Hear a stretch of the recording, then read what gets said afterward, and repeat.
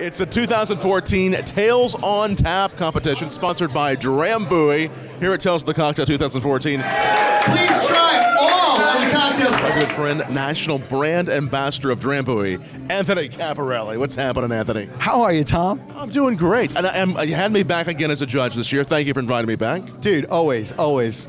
Love working with you, man. Well, me too. And you and I are about to go taste the 3 top contestants of the Tales on Tap. This started 3 years ago. We were looking for a new trend in the cocktail world to kind of, take some ownership of, and Drambuie is perfect for draft cocktails. So you and I are judging with Jonathan. He was the first-year winner. Yeah. So John Howard of American Whiskey in New York won the first annual Drambuie Tales on Tap draft cocktail competition.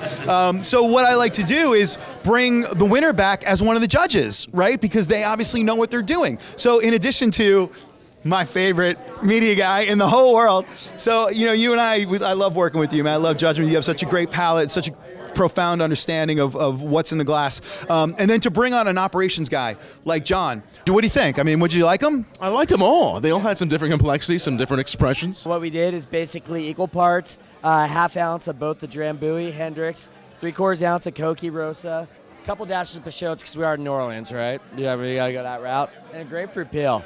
Easy, effective, gets the job done. What are you making for us here? So today my cocktail is, I call it the Imperial March. So it's a 3/4 ounce of Drambuie, 3/4 ounce of Lustau Amontillado Sherry, a ½ ounce of Punta Mess Vermouth, and a 1/4 ounce of Smith & Cross Jamaican rum. And just a little bit of orange oil over top, served up. Today I'm making a cocktail called the Golden Bear. It's got a little Drambuie, of course, akavit, dry vermouth, gin, and orange bitters. It's very tasty. Thank you.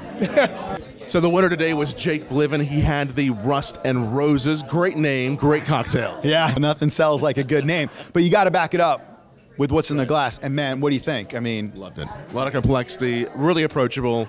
And I could have several of those and be pretty happy. The thing that I really liked about the drinks that we had today is all of the other ingredients kind of went, they got under the Drambuie and lifted it up and took particular flavor notes from the Drambuie spice mix. So your cocktail won the top prize. I'm amazed. I mean, honestly, not only were the other 2 gentlemen's cocktails incredible, but they're such class act guys. Just everybody had different expressions of it, but they're all just, award-winning cocktails. All right, from Tales of the Cocktail 2014 with Anthony Caparelli. You know it, man. Here at Tales on Tap.